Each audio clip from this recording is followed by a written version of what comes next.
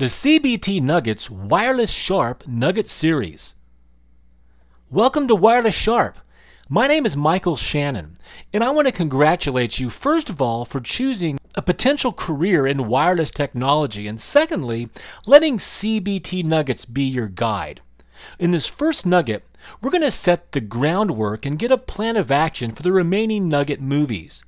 You know, you're on the cusp of an exploding industry. Someday, in the not-too-distant future, the next generation will look at wires like a typewriter or the 8-track tape. Ancient relics of days gone by. This is the wireless age, my friend, and you're in the right place at the right time. So, let's get started. In this introduction to Wireless Sharp, we're going to cover 3 key objectives. First of all, we're going to learn about this Wireless Sharp certification. Then we'll get an overall exam abstract, take a look at this thing, and then finally, your best approach to success. Alrighty, let's talk about this Wireless Sharp exam and Wireless Sharp certification. What is it? Well, it's an entry-level certification for the wireless information technology industry. We want to measure your ability to comprehend, to set up wireless solutions, to recommend different products for small installations, for small to medium-sized businesses, small offices, home offices, or hotspots. We'll define those later.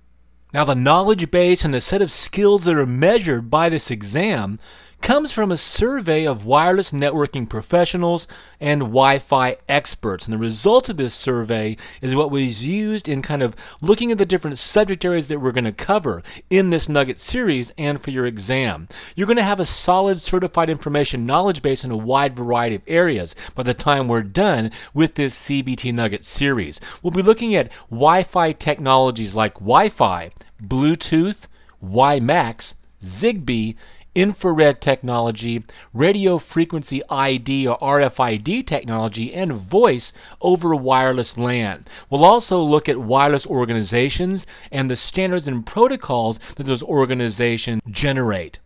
We'll look at wireless hardware solutions, wireless software solutions, and installing wireless solutions. We'll talk about radio frequency technologies, in addition to wireless applications, wireless support, and of course, security. Now, as I mentioned previously before we began here, this is a great time to be studying wireless information. There's quite a few benefits to Wireless Sharp certification. Now, what are some of the benefits of going through this entire Wireless Sharp CBT Nugget series, learning the information, and then passing the Wireless Sharp certification exam? Well, it'll allow you to display to the general public and to possible future employers general knowledge of the newest wireless technologies and solutions. It's a career boost. It gives you marketability and credibility in the wireless LAN marketplace. The Wireless Sharp exam is an excellent entry point into the wireless IT industry. It's the best. It shows a broad knowledge base and competency, and it certifies that you know that information. Let's get an abstract of this exam. Now again, this is the Wireless Sharp exam. The number is PW0-050. The main website is CWNP.com. Let me just jot that down for you. www.CWNP.com. The cost as of May of 2006 is $125. Check out this website because that may change. You have 90 minutes to pass the exam. You're going to get 60 questions, 60 multiple choice, multiple answer questions. So there'll be multiple choice, but not all of the questions will have just one answer. Many of them will have multiple answers. The passing score is 70%. What that means is you have to get 42 questions correct out of the 60 to pass the exam. If you want to be a CWNP instructor and teach others about this exam, you need to get 48 out of 60 questions correct. There's 2 websites to go and schedule this Wireless Sharp exam. You can go to www.vue.com/CWNP, or you can go to Prometric's website, www.2test.com. The Wireless Sharp exam has 4 domains or 4 areas. The first one is the wireless technologies and standards. This makes up 32% of the exam, about a third of the exam content, looking at different types of organizations, the IEEE, the Wi-Fi Alliance, groups like that, the Infrared Data Association. You're also going to look at the different characteristics of Wi-Fi technology, things like range, frequency, channels, roaming, infrastructure, those types of things. You'll learn about different wireless LAN standards and some of the certifications. Look at 802.11a, 11b, 11g. Also certifications, the Wi-Fi certification, WMM, wireless multimedia certification, and security, WPA and WPA2. You'll also take a look at the characteristics, the attributes, and the advantages of Zigbee, WiMAX, as I mentioned earlier, Bluetooth, infrared technology, voice over wireless LAN, and RFID.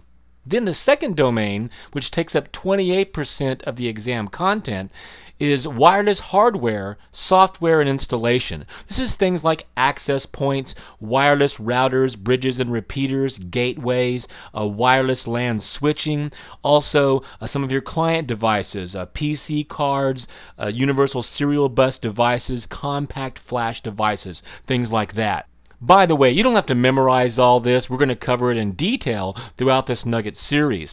Also in the second domain, we'll look at mini PCI as well as PCI devices, Bluetooth connectivity, wireless IP telephony, wireless IP cameras, gateways, those types of things. You'll also talk about antennas in that second domain. Then in the third area, which only makes up 9%, is radio frequency fundamentals. This is things like basic units of radio frequency measurement, range and speed of radio frequency transmission, different types of wireless technologies, DSSS, OFDM, FHSS, and infrared. Now, you might be wondering, hey, how come only 9%? How come this radio frequency fundamentals and mathematics is only about 10% of the exam? Well, just to let you know, in the certification that follows the wireless SHARP, the CWNA, Certified Wireless Network Administrator, that's when you really have to know all of the deep math and the radio frequency fundamentals. So this is just a brief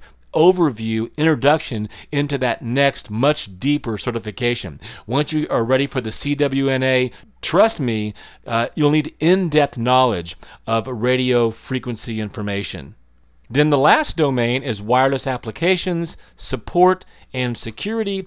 This is installation and configuring of your common wireless LAN applications, SOHO, small office, home office, mobile users, public wireless hotspots, connectivity in a municipal area or a metropolitan area network, voice over wireless LAN, and RFID. Again, you'll look at Zigbee applications, WiMAX and Bluetooth applications, and infrared apps. Then, of course, wireless security techniques. These are things like SSID hiding, WEP, WPA, and WPA2.